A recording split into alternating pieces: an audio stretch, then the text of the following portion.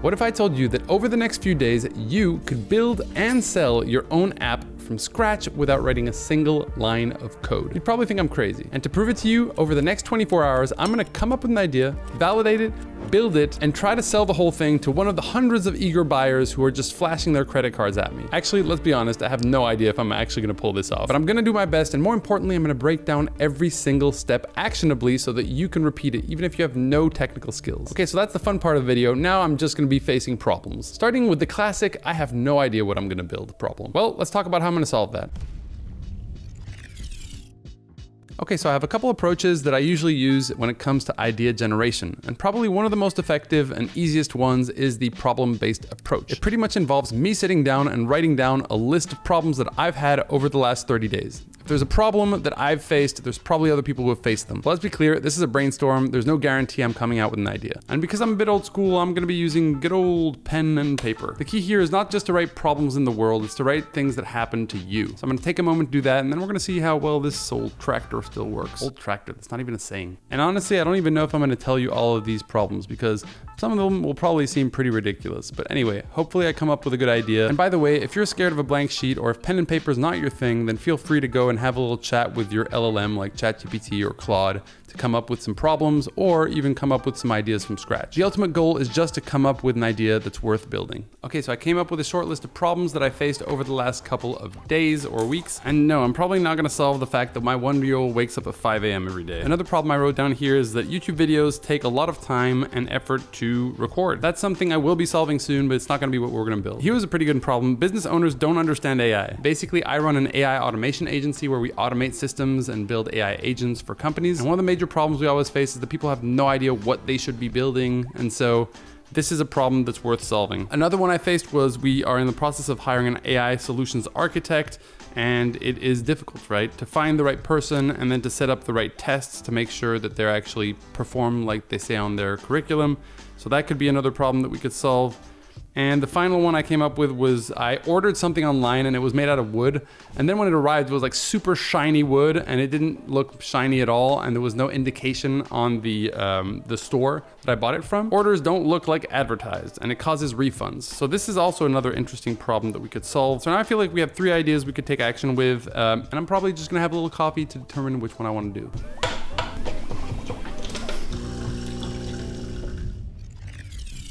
Good old coffee, it works every time. I've made a decision. I'm gonna build an AI platform that allows business owners to figure out exactly what kind of AI agents or AI automations they should prioritize in their business to grow. For me, it solves the big problem that people have no idea what they need. So the idea is to create a platform that business owners can use and have a chat with, an AI basically, and then after that, it would be able to fully determine the AI agents that these business owners should build. That way we can just build it for them and it saves us lots of time and it's easier to onboard people. And I would love for people to actually generate a whole report for themselves, like a PDF. And that brings up the question of what are the tools that we're gonna be using to build this out. So I'm gonna finish my coffee and see you in the studio.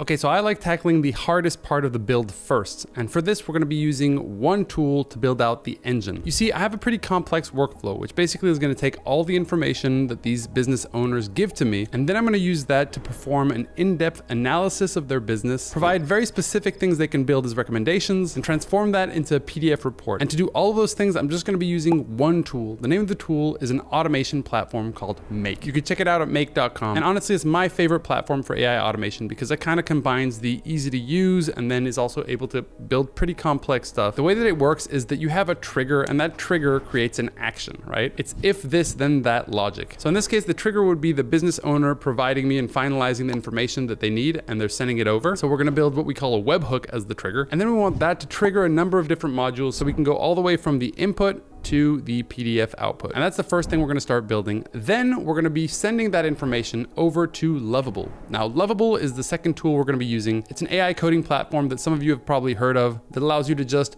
write out what you want to build and then it will build it for you. And the third tool is called Supabase. It's going to be the platform that we connect Lovable to, and it's going to be where we store all the data, the database basically, add authentication, sign in, sign out. I forgot my password, all of that fancy stuff. And before I move on, I want to thank Make because when I reached out to them with the idea for this video, they accepted to sponsor it. So thank you so much. Go and check them out in the description. And that's where we're going to start off, building the workflow inside of Make.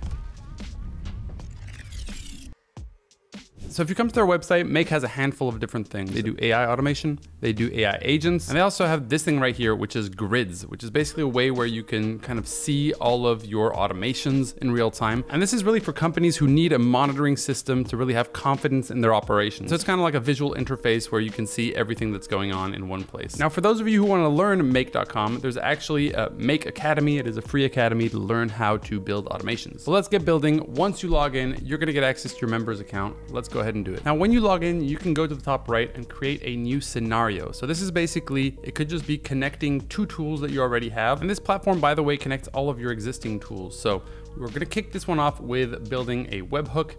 This is going to be a custom webhook. Then we would create another model. This is for us to receive the call. Then what we would do is that we would probably send that to OpenAI. And here there are a couple different use cases that you can use this for: analyze images, generate an image, and you can really connect any one of these. And now you see, boom, it's connected to the second one. So once we receive the information, we send it to OpenAI, something happens here.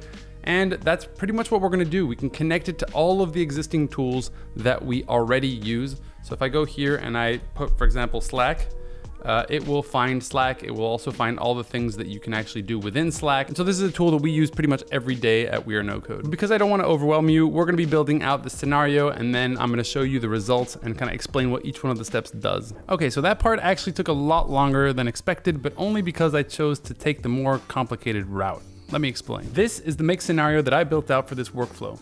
Actually, this is the real workflow that I built out. Let me talk about each one of these steps so that you can understand what's happening.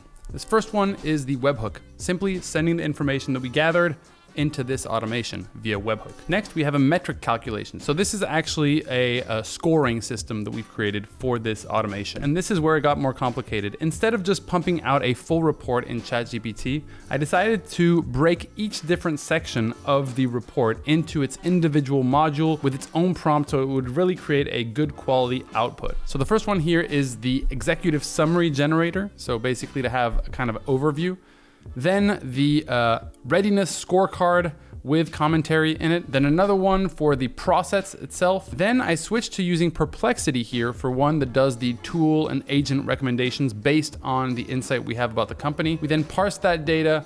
I then have a module which basically creates a roadmap, 30-day, 60-day, and 90-day recommendation for implementations that will have the most effect. And finally, an action plan, which is the CTA composer. And then we wrap all those together in this last module and send it via webhook back. And so if I were to create a workflow and build it directly inside the software builders that I'm about to show you now, it would be a lot more complex, especially because this is a very in-depth workflow. And with Make, the process is so much easier. It's just one workflow that does all of those different things, and then it brings the information back into my app. And that's why I love Make. And so if you want to try out Make, you can go and click on the link inside the description that'll give you 1 free month on their pro plan.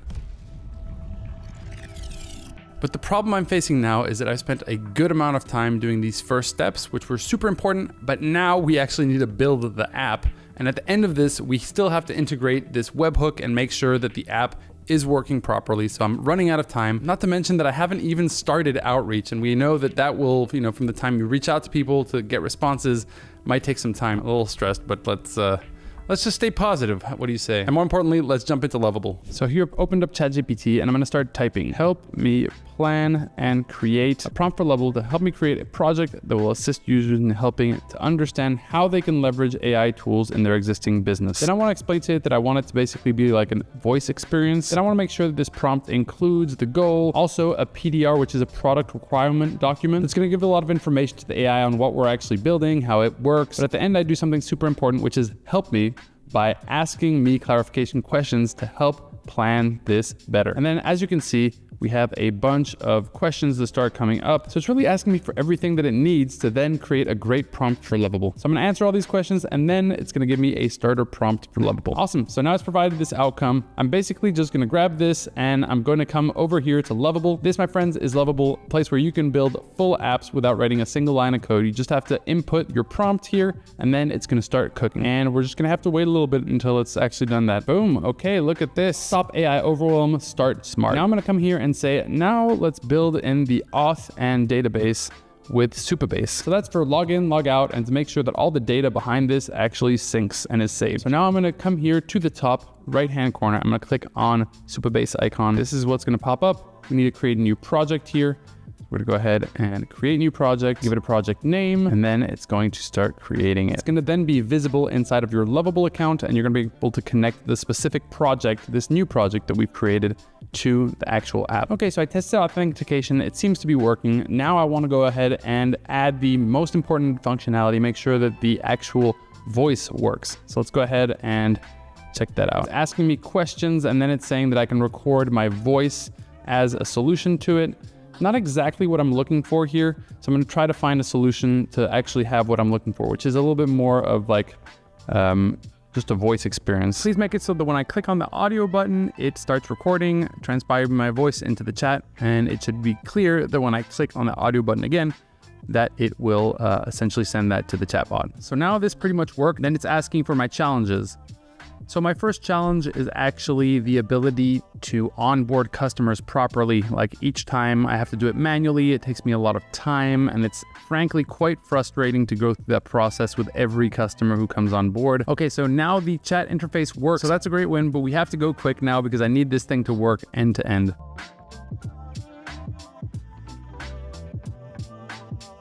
Okay, so now here it tells me that it is currently processing, which is actually good news.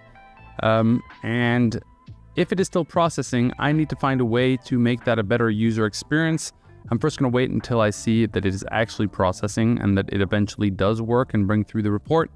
If it does, we have to just figure out the UI. Oh my God, I just went through hell. I just spent the past 2 hours really trying to figure everything out. The good news, my friends, is that I finally figured it out. The bad news is that first of all, I'm totally exhausted and I don't even know if I'm gonna make this challenge. The second thing is that I haven't done any outreach, so I might have to take some shortcuts in parallel to the original plan that I had. Christian, what was your original plan? Well, I've been quietly building an outreach tool that automates personalized outreach at scale, meaning that with this platform, you can build and launch full campaigns that are personalized to each one of the people you outreach to, and you can do this to find and close 10x more deals. The name of the company is called Outbound, and although we haven't launched it yet, I'm gonna be using it to do just that. But there are essentially 3 main steps you wanna do. First of all, you wanna build a list. Then you wanna enrich all the information about those people and find signals that show that those people would be great buyers. And third of all, you actually create personalized outreach messages and make sure you have an infrastructure that's set up so that you land in inboxes and are getting these messages opened on LinkedIn. And here's where I'm planning on cheating a little bit. I'm actually gonna use my own network because frankly, it usually takes anywhere between 24 to 48 hours for people to get back to you. And realistically speaking, most people will not buy from you automatically. So in parallel to this, I'm gonna use my network. Your network is your net worth. I don't know, someone said that sometime. And at this point, it's probably my best shot at getting people interested because I can already use existing relationships.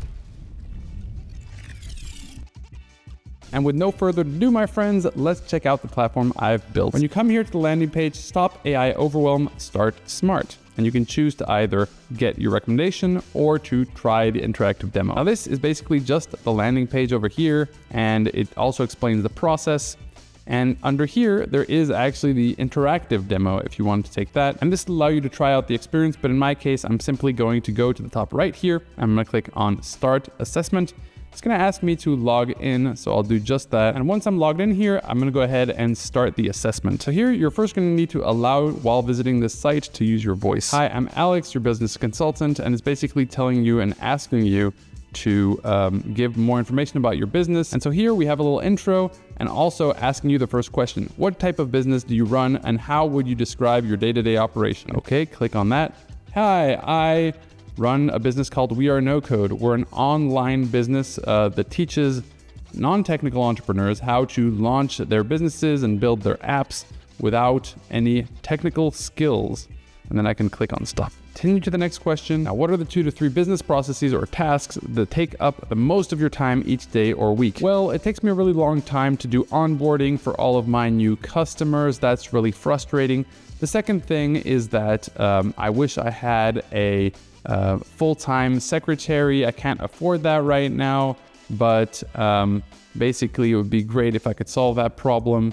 And also, it is very lengthy to create YouTube videos. Can you help me with this? So here you see it processes it, and then it's essentially going to bring you to the next question. And so we can go through the whole thing like that and answer all the questions. The most frustrating thing is that I feel like we're getting lots of leads, but I don't actually get the time to follow up with all of them, and we end up losing a lot of business that way. I have two people who help me with marketing. I have a YouTube strategist, and yeah, we're all overloaded. And now it is generating your AI report. So what this is doing now is that it's sending all the information that I gave to the AI, and it's all going into that make scenario I created earlier, and it should be shooting back the full report in just a couple of moments here. Okay, now after checking my emails and messages, I got 2 messages. One of them just says, "Nah, bro," from a friend of mine. So I guess that's a pass. And the other one was interesting. It was a friend of mine saying, "I know someone who might be interested in this." So I asked him to set me up a meeting or a call or something like that. And hopefully we'll get an answer from that. Then from the email side of things, my outbound strategy got 4 answers saying no, and then I got 1 person asking me if it had a specific feature that I actually hadn't thought of, so I'm gonna be adding that this morning. And then someone else sent me a couple of additional questions, so I just got back to them about that. So unfortunately, nothing super solid, but that's why I'm just gonna double down on the outreach and hope that we get some more answers as well about this a bit later on, because we only sent the messages out last night. So the next thing I'll do is create and launch another campaign. This time, instead of targeting email, I'm gonna target outreach on LinkedIn, all again through outbound. So I'm going to create a new campaign here. So this time I'm going to ask for it to build a list of owners of AI automation agencies in the US. And basically I just do like that, and the AI is going to start building out a full list that fits this criteria. And now it is searching their LinkedIn profiles. Boom. And just like that, it builds out this list that I'm then going to be able to use to start the outreach process. But don't worry, this will be publicly available. You can click the link below to sign up to be first to get access.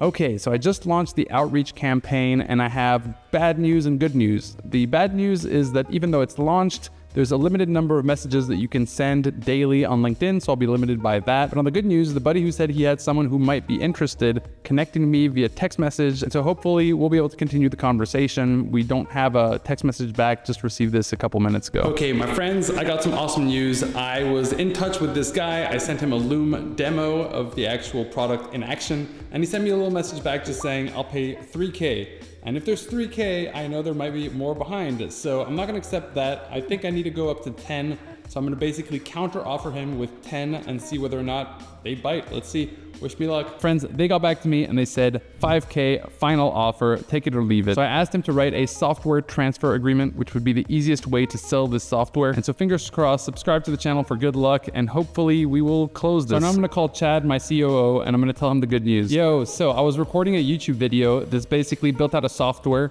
and now I have some guy wanting to pay 5K for it. 5K. It's a lot of money, but I think we could probably do better than that. I think we could probably use that as like a lead magnet and do a lot more with it. I don't know. What do you think? Oh my God, I hadn't even thought of that. So you're saying that we shouldn't sell it for 5K? I don't think we should sell it. I don't think we should sell it at all. I mean, we don't like need that money. You think you can make more with it? I think we can make a lot more with it. Long term, my friend, long term. I love that, dude. All right, let me give this some thought, and I'll call you back. Okay, so I got some good news, my friends, and I got some bad news. The bad news is that my COO did not allow me to sell this platform. The good news, however, is that we can definitely make more money with this. The other good news is that if you're a business owner, you can right now click below and test it out and see whether or not there are some recommendations that you'd like to implement. So even though I didn't sell this platform, I feel like it's a pretty good testament to what is possible. And if you want a more in-depth video that runs you through the step-by-step of building an app with Lovable and Supabase, then I highly recommend that you check out the video showing on the screen right now. And again, thanks so much to you, to Make.com, for making this possible. And now I need a friggin' nap. Let's go.